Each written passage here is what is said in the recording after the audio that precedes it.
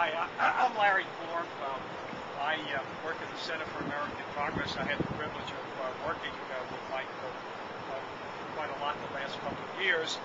I also live in Virginia, and I live in a place called Watergate and Landville. If you're familiar with Virginia, we must have like 2,000 people there. Most of them are focused on the governor's race, but I have been talking about the lieutenant governor. They'll say, oh, yeah, it's not that everybody's, or Rand or Golub or where they go. And I tell people I'm the last living Eisenhower Republican. And I work for Ronald Reagan, but of course the Republican Party has just gone off the deep end, in terms of the things that they've done.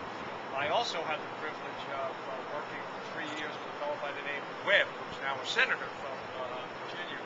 And Mike reminds me of Jim, not the temperament, but in terms of his grasp of the issues, in terms of, working with us. He did a great job on homeland security, which again is a big issue for anybody who's going to be involved in state politics.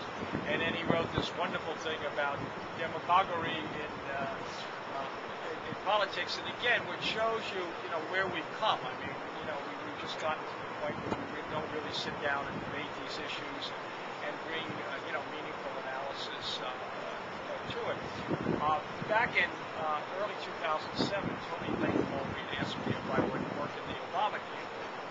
And one of the things that impressed me about then Senator, now President Obama, was that he was balanced, he was thoughtful, he was basically tried to do the right thing. And I think Mike has a lot of those characteristics. So I'm really pleased to be here, say that I think he'll do a great job. And I think this is just going to be the beginning for Mike. I think the world here 5 or 10 years from now will be governor or senator and moving in that direction.